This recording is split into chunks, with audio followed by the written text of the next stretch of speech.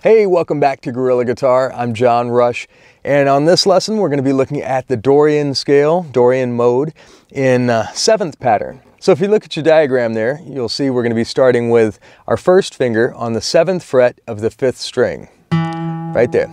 So here we go. Let's work our way up. 1, 3, 4, 1, 3, 4, 1, 3, 1, 2, 4, 1, 2, 3, 4. And working our way back down.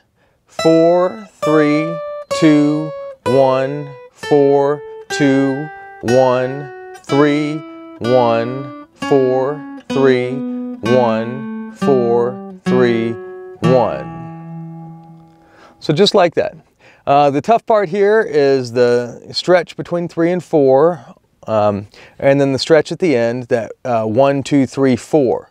But you already did that in the last pattern, so you shouldn't have too much trouble with it. So get comfortable with that one, and then we will move on to pattern 8. So again, for Gorilla Guitar, I'm John Rush, and I'll see you next time.